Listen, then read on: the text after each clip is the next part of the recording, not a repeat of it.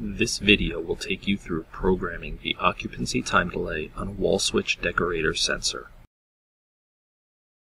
Step 1.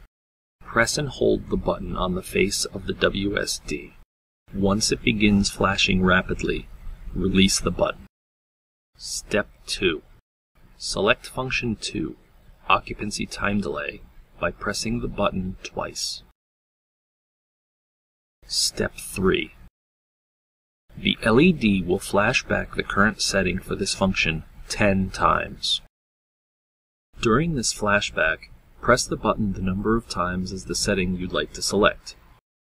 In this instance, we will press it 5 times for the 10-minute setting.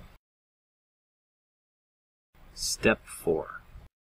The LED will flash back the newly selected setting 10 times.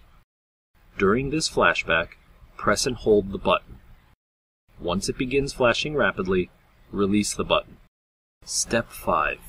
Re-enter the function number as final confirmation of your changes by pressing the button twice. The LED will blink back twice as a confirmation of your selection. The occupancy time delay is now programmed. To change any other functions or modes, repeat the process above, using this chart to select other functions and/or settings. Other videos are also available at sensorswitch.com.